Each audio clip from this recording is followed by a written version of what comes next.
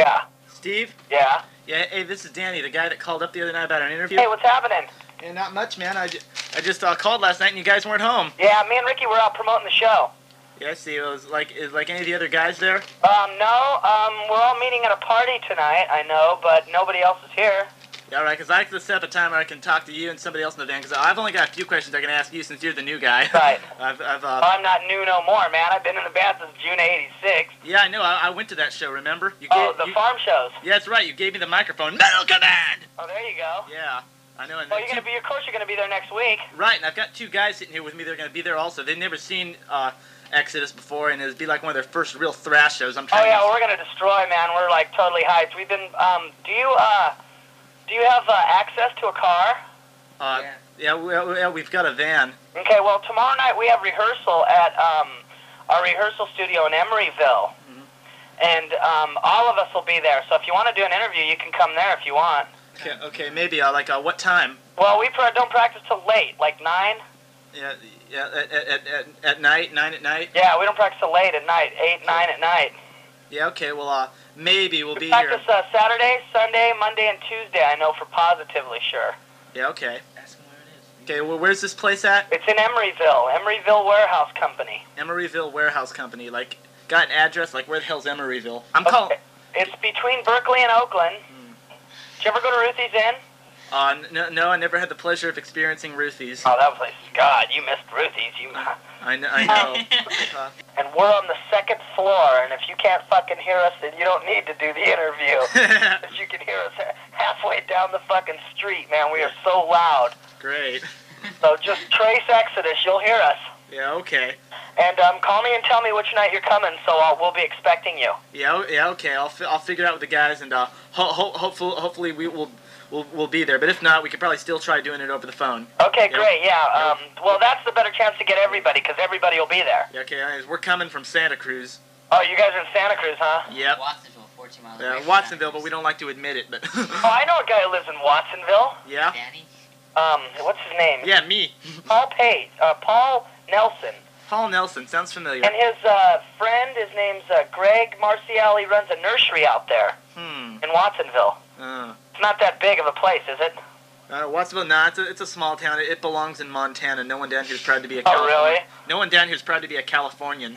Oh, really? Yeah. Wow. Yeah, they give me shit about my hair. That's what will be happening, and if you can't, we'll just do I can give you, somebody else's phone number, like Gary's phone number, and then you could call me and then call him if you want to do it that way. Okay, well, maybe I'll give you one interview question that I could give you right now, since I'm recording this. Okay, so, anyways, when you left Legacy, it was a double shocker. Bailoff's out of Exodus, and you leave Legacy, who were probably the hottest unsigned band in San Francisco at the time. Right. Exodus are still on an independent label, and now they're Testament. They're on a major label. Do you have any regrets? There's no regrets, because, getting a major label isn't always better for you. Major labels want more out of you than independents do.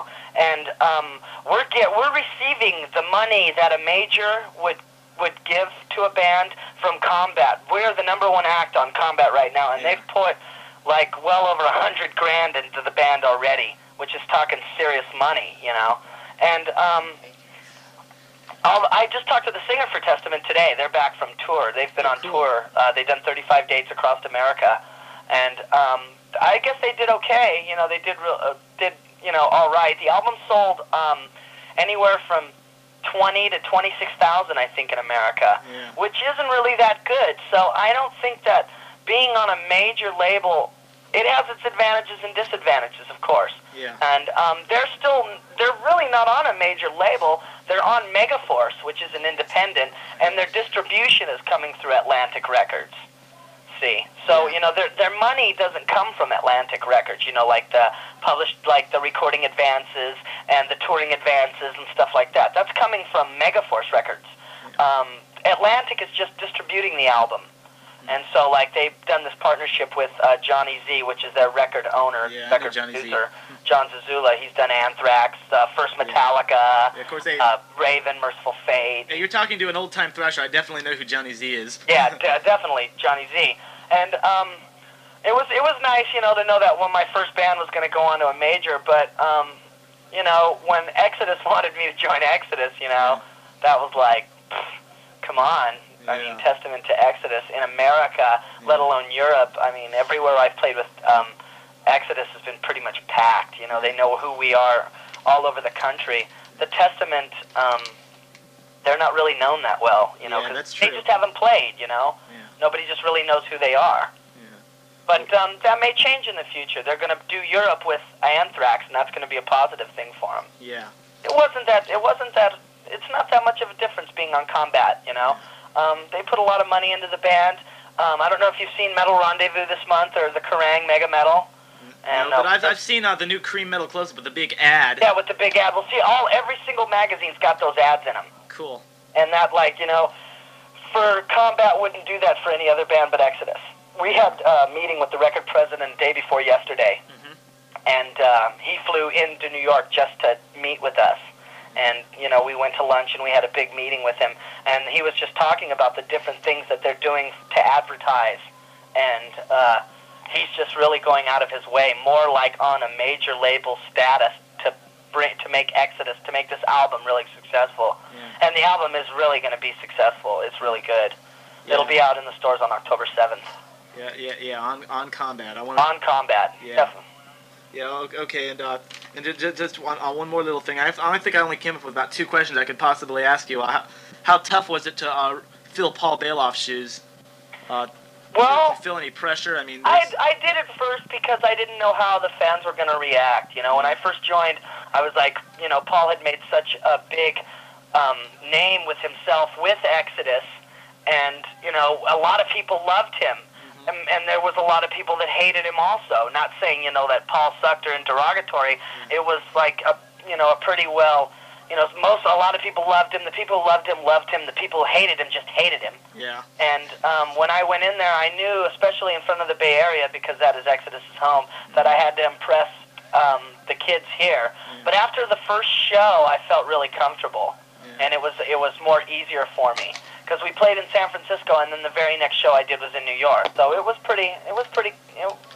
tough at first, but it ironed out. Everything ironed out for the better. Paul's got a band together that's really good. Yeah, and I know I'm hoping to get an interview with him, and because good luck. Paul's hard to find. I know where he lives, but I got this number at Frank's house. It wasn't that bad. Now I feel real comfortable, and I think that everybody's really happy with me now. I didn't have any trouble anywhere but in San Francisco. At the first farm show, I got hit in the head with a full beer can. Oh, God. And they screamed the first night at the first 3 songs was, I got a couple of Bailoff, but... Yeah, I heard about that. Yeah, a little bit, but by the end of the show, and then we played 2 nights the next night, the crowd was just blown because I just went out there, you know, fuck them, and just went out like, and just did the song. So they've accepted me really well. I haven't had anybody walk up to me and go, fuck, man, we like Bailoff better, you suck, man. I haven't had that yet, but I never know what people are thinking, you know. Yeah. Do you ever notice you and Bailoff look a lot alike? Yeah, see, you know, I was... Some people don't know the difference, I don't think. It's kind of funny because I was doing an in-store in Pennsylvania. We did some record signing, and... I'm not even on Bonded by Blood, and kids were shoving in my face to sign, so I was signing them, and I told them that I was the new singer, and they were going, "What? You're not the singer on Bonded by Blood? You look just like the guy." And I was like, "Hey." You've got the Legacy tattoo. That's the difference. Yeah, the Legacy, but it's not the Legacy tattoo. It's just the Legacy Scully. Yeah. I never put Legacy on my arm. I doubt if I'll ever put Exodus on my arm either. Who knows? I won't be playing AC/DC next year. You never know.